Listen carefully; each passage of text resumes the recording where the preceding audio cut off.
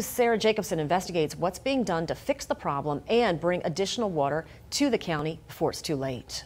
Little Camas Reservoir, located northeast of Mountain Home, is the largest surface water source supplying the Mountain Home irrigation district. If you live in Elmore County, this is your source for water. This is a recent look at the reservoir. It's bone dry from low runoff from their watershed with no additional water source to depend on. Experts tell me that surface water resources, they're expected to run out for the Mountain Home Irrigation District by the end of June. That's compounding concerns for Elmore County over their groundwater and rapidly declining aquifer. The drought this year is extreme, but Elmore County is no stranger to drought. The bigger issue is below the surface, groundwater.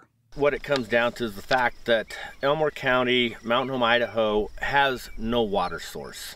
The only water source that the communities have is deep well water, but we have no way to replenish that aquifer, and we have no water source.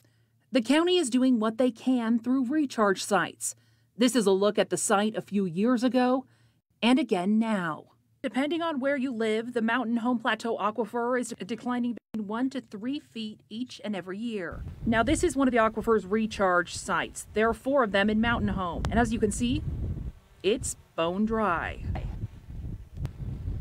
In a prolonged drought, recharge isn't dependable. With the declining aquifers, the levels have dropped significantly over the past few years, and I would say as the community grows that we're reaching the point of critical mass where if we don't start bringing water in, we're going to have to stop. Stop irrigating, stop development, stop growth. Stop our future.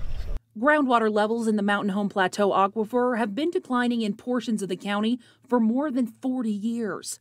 The water table has also fallen 100 feet or more in some locations. They've been getting by, but there's an end point somewhere out there. As you drain the bathtub, sooner or later it's going to start to go dry. To put this in perspective, groundwater pumping currently exceeds aquifer recharge by an average of 40,000 acre-feet a year. That's over 13 billion gallons of water being lost each and every year. The pumping has been exceeding the natural recharge by approximately 50%.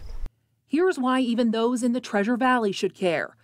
The Ada County Aquifer and the Mountain Home Plateau Aquifer are geologically the same aquifer, running from the lower Treasure Valley through Boise and into the Mountain Home region. There's no physical barrier between these two groundwater systems. It's all part of the Western Snake Plain aquifer system.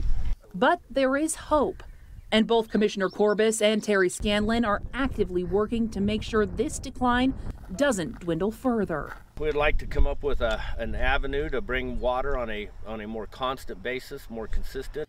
They plan to do this through 3 solutions, all without harming existing water rights. But the cost to accomplish these projects could be in the tens of millions. This is just part 1 of Sarah's investigation into the Mountain Home Plateau Aquifer and the future of Elmore County's water supply. You can see part 2 next Wednesday, only on CBS 2.